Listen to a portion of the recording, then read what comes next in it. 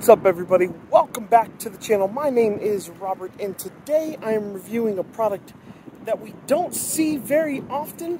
Not anything that you will see reviewed very much. It's not a mainline club, but it is this. The stand-alone putter. Of course it falls down when I do that. Now, we've had a couple of months of super heavy winds, super strong winds out here in Dallas. We're talking gusts of 35, gusts of 40 miles an hour. And it's been really hard to do a review with this. Today has actually been one of the calmer days. So, despite it falling down, let's go hit some putts, see how it performs, and then let's go talk about it and see if this is something you could consider buying.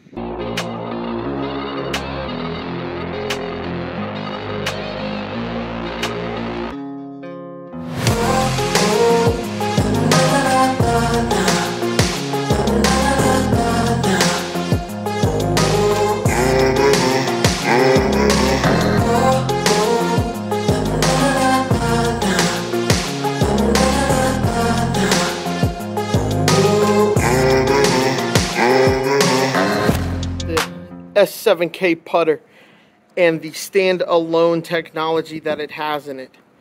So how they're able to do this is they do a really heavy head, so the head weighs a lot, and then they go very lightweight in the shaft and in the grip.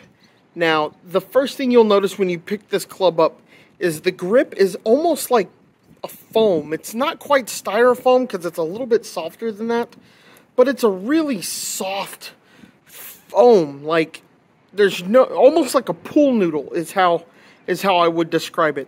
It's not the best feeling grip in the world. It's actually kind of slick, but it's super lightweight, and that really is going to help it stand up. Next up, you notice the shaft. To be honest, it could be a graphite shaft, but really, it almost feels like plastic to me. It is a standard 35 inches. It feels pretty good in your hand. The shaft is perfectly fine. It actually looks kind of good. These graphics look pretty good. It's got the standalone here. It's got the weight. I really actually kind of like the way the putter, the grip, and the shaft kind of look on it. And then the final thing you notice, what's nice is I don't have to really hold this thing up, is the head shape. The head shape is kind of a mixture between, it's almost an Odyssey number 7, not quite as long on the fangs, it, combined with, I would almost say, an Anser wide body. You know how Odyssey has the 1W, that is that wide body? It kind of reminds me a lot of that. Now, in terms of alignment aids, it's got 3 lines on it. The 3 lines help. Actually, when I went and got fit for my Adele, the 3 lines was the way for me to go, so I actually kind of like it. And then these little grooves here can also help with alignment as well. Another weird thing about this putter is you'll actually notice the way the head is. There's actually a little bit of the shaft is behind the head of the club, actually. You don't see that with any putters, really. You really want those lined up, squared away, so it's very rare that you see this right here.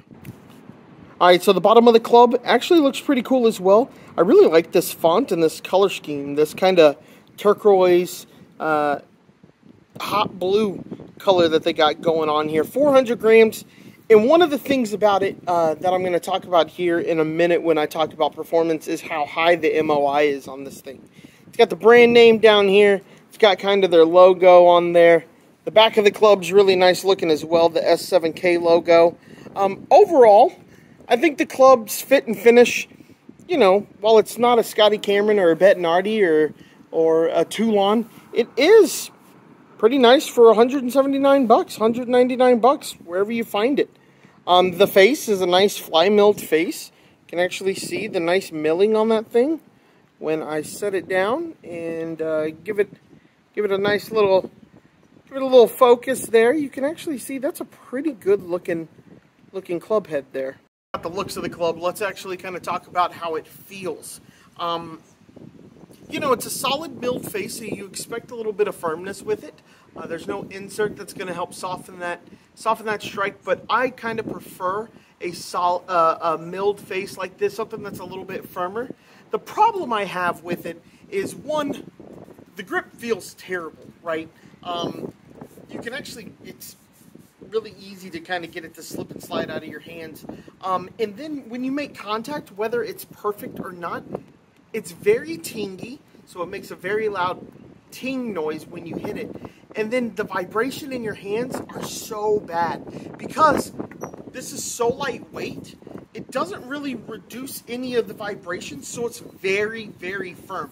Now, if you're somebody who likes a firm feeling putter, this may be the one for you, but as somebody who prefers something a little bit on the firmer side, this was probably a little too firm for me. There was nothing that I could do, even hitting it out of here, out of the middle, that really made me like the way this club felt. At no point did I go, yeah, I absolutely got that one perfect, felt great, felt like a knife through warm butter, so or a warm knife through butter. So yeah, the feel wasn't great. The sound wasn't very good either, and since those two things are so correlated, you know, it doesn't really get a passing grade for me on feel. But let's talk about performance. Feel and sound really don't matter if the thing performs, right? We want everything to feel good and we want it to sound good, but if it's draining putts, who really cares? So the first thing we need to talk about is the very obvious standalone aspect of this putter. Now, I think it's pretty cool, especially if you're somebody who's going to struggle with alignment issues. I think it's a very great opportunity for you to set the putter down, go behind, make sure you're actually aimed where you are trying to hit it. And that's really nice. The problem is, this putter is super lightweight, and if the wind kicks up even a little bit, it's going to fall, as you saw out there. It's a cool idea, and I think if you live in a place that it doesn't, where the wind doesn't blow as hard as it does here in Texas, it may be a good idea. When I lived in Houston, it may work for me, right? The wind doesn't blow as much down there, unless a hurricane's coming through. But yeah, it's very much a gimmick. It's cool if you get to use it. But for the last 2 months, I've been trying to film doing this, but all I can do is get the putter to stand by itself for about 10 seconds because the wind's just coming over, knocking it right over. So I think it's a pretty cool idea. I just don't know that it's a very useful gimmick that they have. Now, in terms of making putts, the alignment wasn't too bad. It was cool when it did work and I could go behind it. It felt terrible, but on mishits, the ball kept rolling.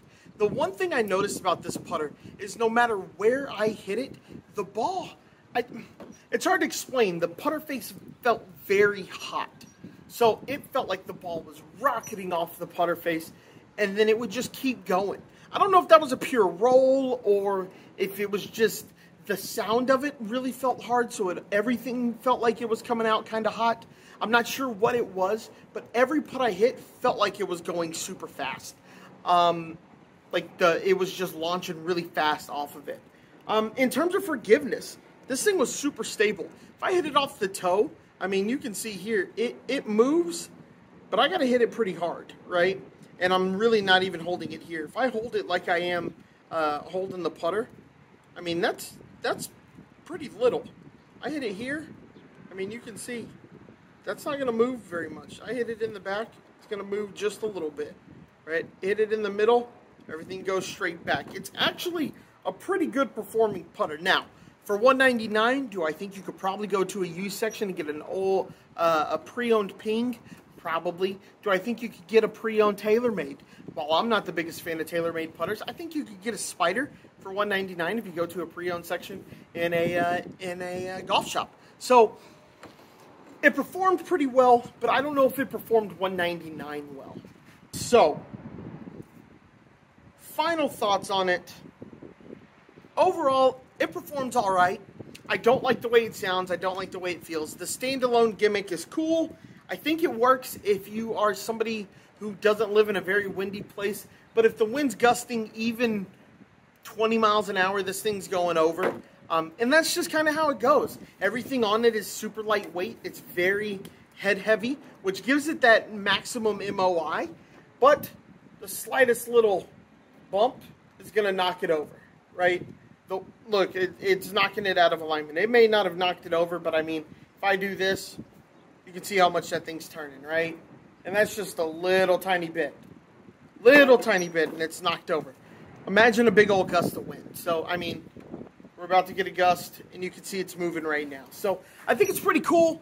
I think it's well worth, I think it could be worth $199. I'd rather see you go to a PGA Superstore, get a pre-owned Odyssey, get a pre-owned Ping, get a pre-owned TaylorMade, stick a new grip on it for the $179, $199. I'm not a big fan of this, like, kind of onset here. But the head shape, as crazy as this sounds, I love this head shape. I'd put a steel shaft in this with a regular grip and at least stick it out and roll some putts with it. I mean, it's all right. I don't know if you can get it pre-owned for about $100. I think it's pretty nice. I actually came across this in a like a Play It Again sports type store. It's actually called Replay Sports Gear here in Dallas. That's where I came across it, and I paid $10 for it. I think it's well worth $10. I don't think it's worth $200. All right, so that's the review of the S7k Putter. Like and subscribe. I appreciate you guys watching this video. Leave comments below. Have you hit the S7k? Have you been wanting to try it? Let me know down below. Like the video, dislike the video. If you don't like this video, hit the dislike button. That gives me some critical information as well. Follow me on all your social medias. On Twitter, I am at @TheGreenFee1. On Instagram, I am at @TheGreenFee. And if you search The Green Fee on Facebook, you will find me there as well. I look forward to talking to you. Have a great day. Hit 'em straight.